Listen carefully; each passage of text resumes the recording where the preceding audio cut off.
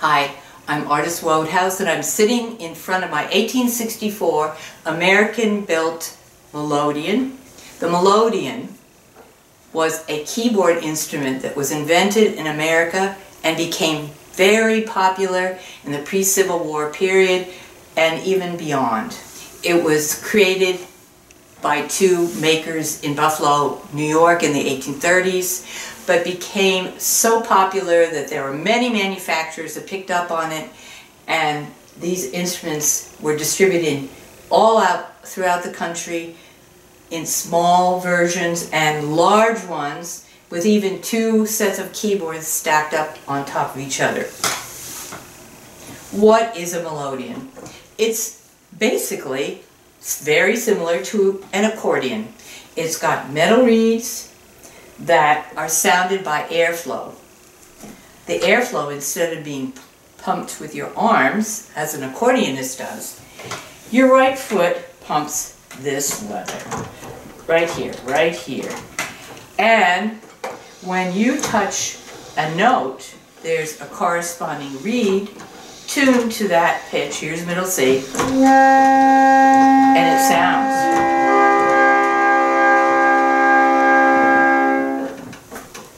Now, melodeons often had another capability, which is controlled by your left foot. There's a little lever here, and while it's sitting there now, it's actually a shutter that covers the reeds. So you have a somewhat muted sound.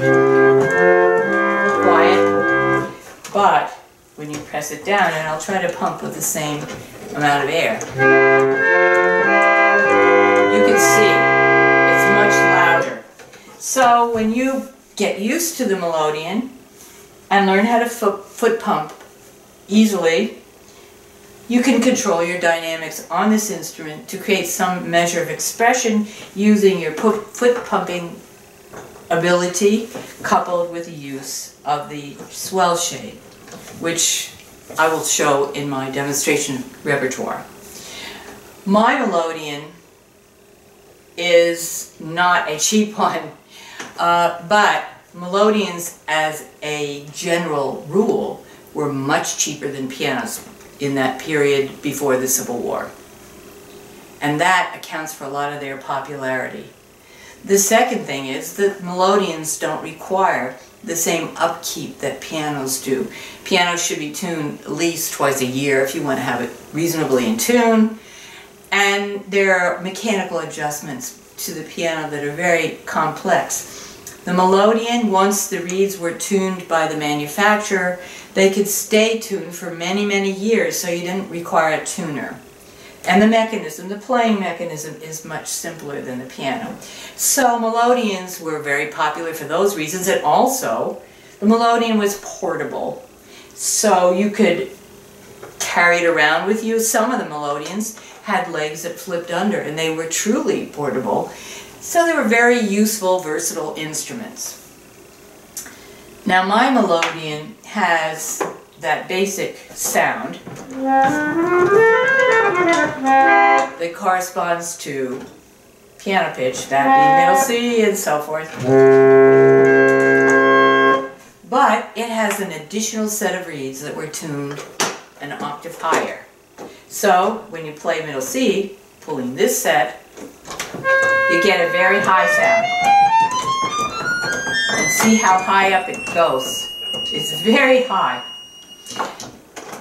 Now, I don't believe they created this secondary set of reeds just to play those little mouse-like tones, but rather, this is a very useful set of reeds to play along with a primary set, because you get a great deal of sound coming out. It's rather brilliant.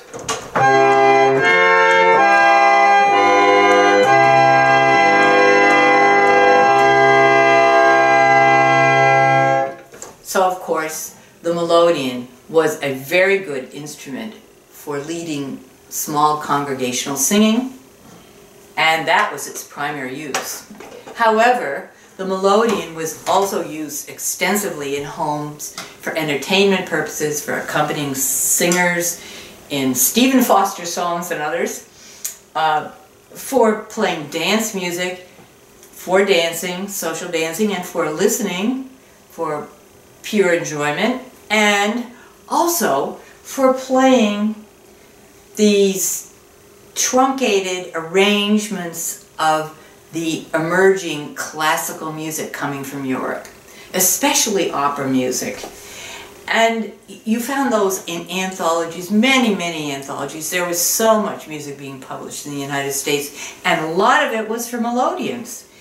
And this music was simplified, yes, but it was one way that the population in the United States became acquainted with European art literature. So I'd like to start what I play with a really clever little arrangement of La Donne Immobile from Rigoletto by Verdi. Verdi's opera Rigoletto was premiered in 1851, and this little arrangement is in an 1869 anthology.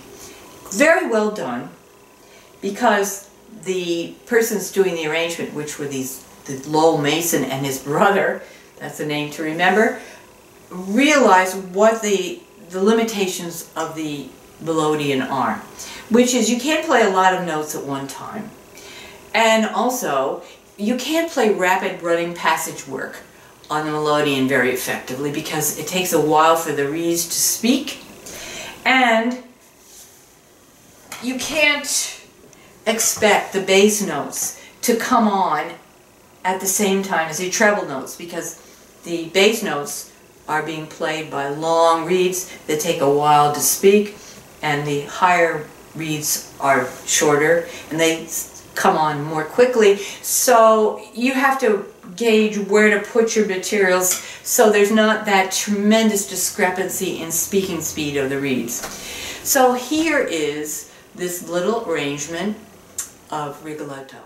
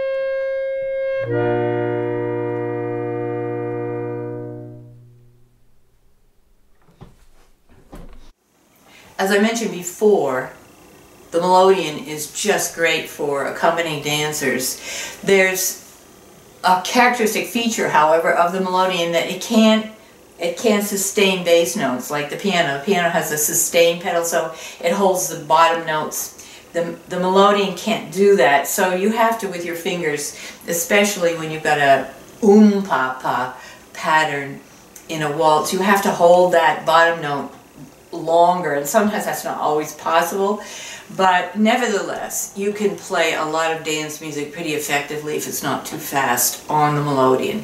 So here is this little dance piece by Charles Delbert. It's a section from a little waltz that he composed. It was actually for the piano, but much piano music was played on the Melodeon, and Charles Dalbert's music, he was a dancing master by the way, is perfectly adaptable for the Melodeon, and it was very popular in the United States.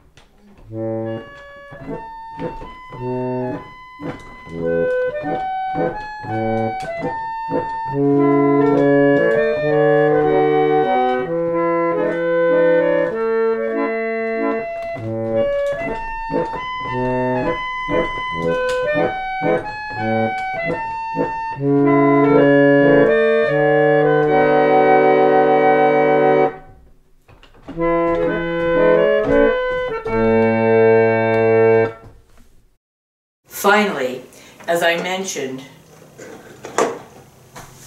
the Melodeon was used in religious services as for leading congregational hymns. It was a substitute, obviously, for the pipe organ in small churches.